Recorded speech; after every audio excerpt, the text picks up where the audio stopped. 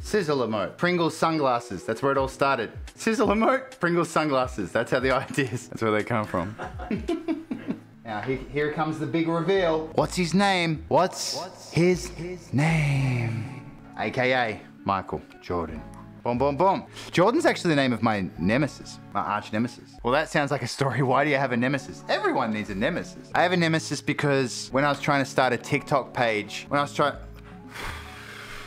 to start a TikTok page, I went to sign up and a kid had already created a TikTok page with the name Seth Sentry. Seth Sentry TV, actually. Same name as the Twitch, and I wanted Seth Sentry TV. So he did it just to spite me, and he did it as soon as I had started the Twitch, right? So I messaged him and I said, hey, can I have this TikTok? I really need it. And he's like, yeah, you can have it. I don't have the password though for it, and it's on my, this has this for a story. I don't have the password for it. It's on my girlfriend's phone, but I can get it to you in 3 months. Huh? You know what I mean? And so I was like, oh, okay, instead of doing that, can I just have it now?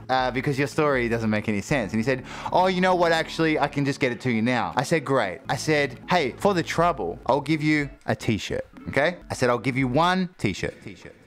He wrote back 15 seconds later and said, give me a hoodie. Now, I was confused because I said a t-shirt and he wrote back, give me a hoodie. And there was a part of me that thought, you know what? I fucking like this guy. This guy's a hustler. So I said, I'm not giving you a hoodie. I'll give you a t-shirt. He said, it's a hoodie or nothing. Incredible. So I said, okay, I'll give you a hoodie. He gave me the password to the TikTok. Actually, first, before he gave me the password, he said, send the hoodie first. I said, mate, by the time the hoodie gets to you, it'll be too late. I need the password now. He said, okay. So he sent me the password. Now, what did I do? As soon as I took over the TikTok channel, I kept his face as the profile picture, as a warning to all my enemies.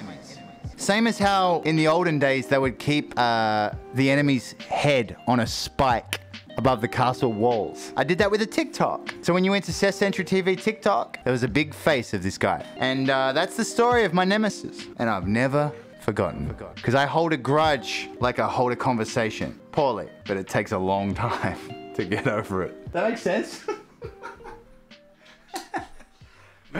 Yeah.